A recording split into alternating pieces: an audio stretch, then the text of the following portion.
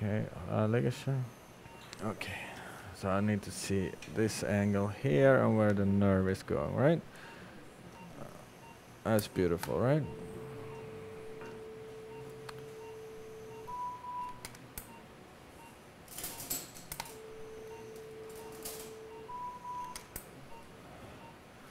All right, show me the nerve. This is the recurrent laryngeal nerve down there. That's the lower para. So I make sure I stay up here, close to the thyroid capsule. And that's the left thyroid lobe out. Yeah. Okay. Okay. So the key is the orientation here. So we tried multiple different bags as well, and to be honest, none of them are perfect. But this is the best we have. But it's still a little bit too stiff. It's very strong, so it's not going to break. But it's a little bit too stiff. We found this in the urological applications. But so we're putting the whole.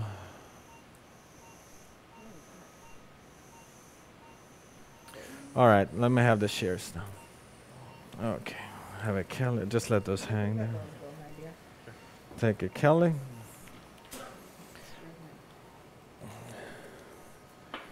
Okay.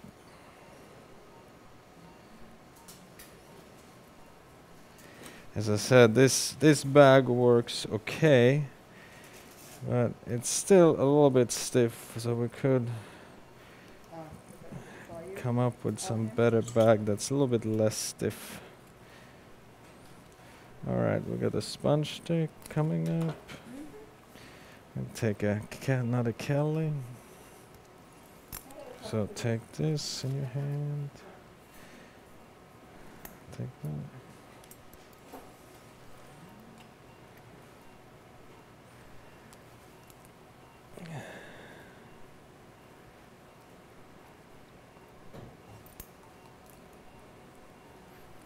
You can't sort of force this because then you risk breaking the bags. You just have to be patient.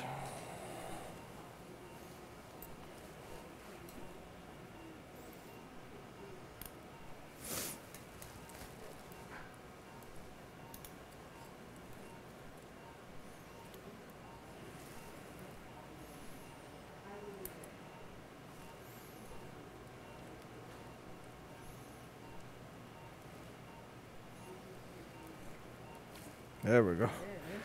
Okay, so that's the specimen. So the specimen is going to be left thyroid lobe.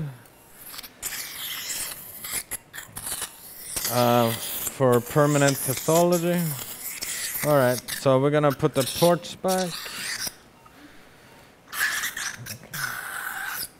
Okay.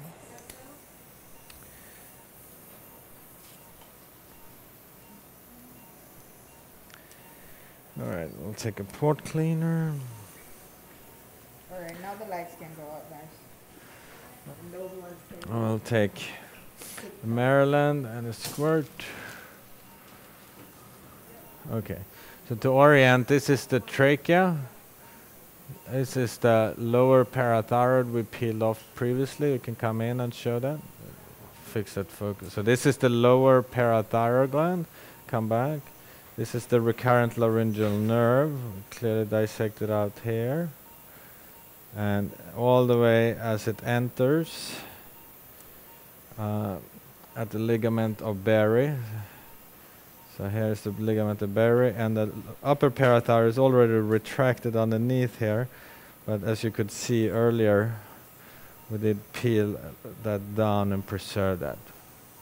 So now, next step, we're going to close the strap muscle.